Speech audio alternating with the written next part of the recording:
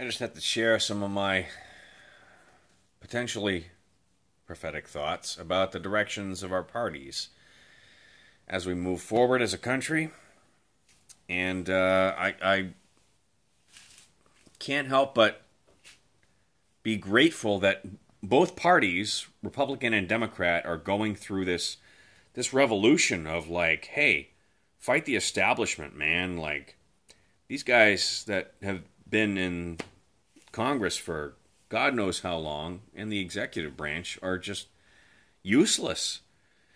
And we're both going at it. We're both pushing that agenda. Like, get them out of there, get fresh ideas in, let's make it happen. Let's get some cojones back.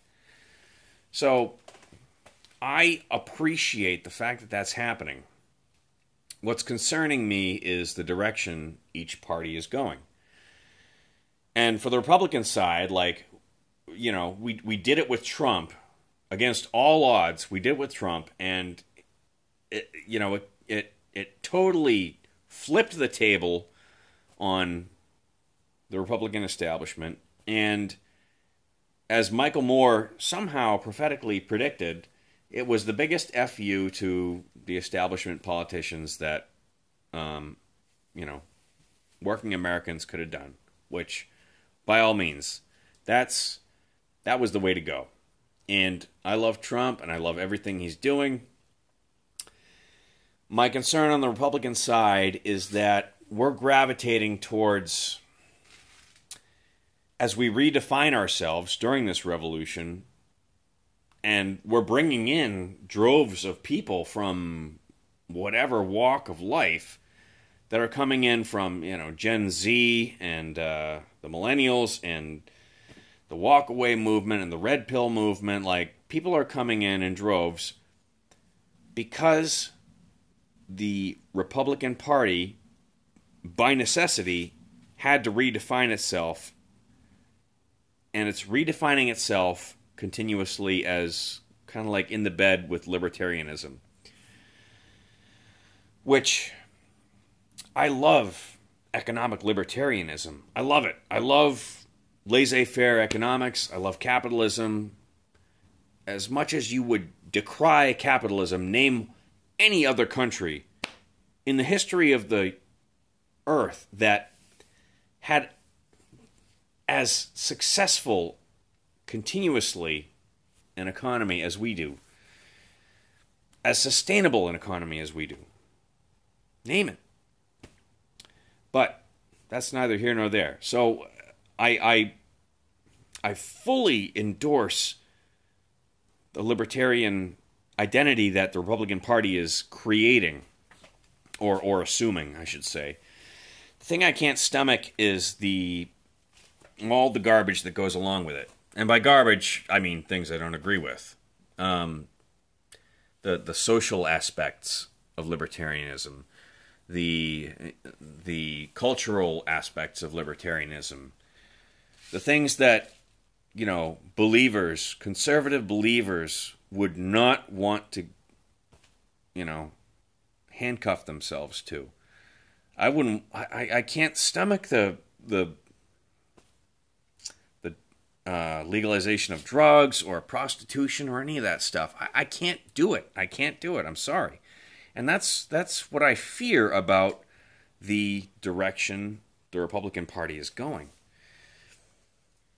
Again, I appreciate that it's happening, but now I look at the Democrat side and I say, man, you guys are undergoing your own revolution. Kudos to you. Like, nominating, what's her name?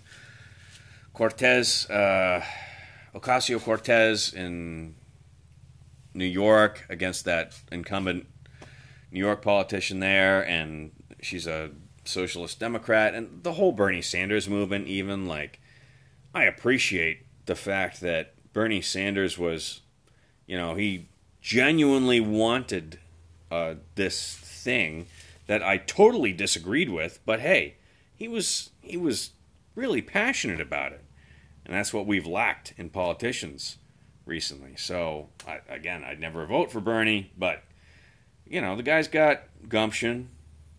I disagree with him on everything, but, the fact that that's happening is a good thing. What concerns me is the direction that the party is taking now, is that as the Democrats are struggling to re-identify themselves, which I don't think they're going to do in time for the midterms, which is a good thing for us. But when they finally get through this and they re-identify themselves, I think the Democrat Party is going to look, well, they're calling it progressivism, which is basically socialism, because their main ticket is going to be economic socialism and economic socialist policies. So that's what worries me. And my overall, the summary of my worry here is that what we once saw as, Democrat versus Republican ends up being, by proxy, socialism versus libertarianism.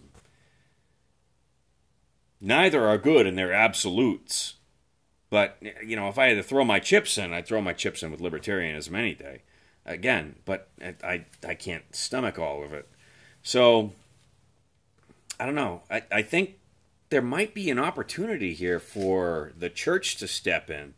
Like, not, officially come marching in, but the believers, the ones that are spreading the kingdom, the Esthers that are coming in. Like, I feel like the church could kind of own this. Like, we could step in on both sides and we could lead this. Like, we could lead this from the front.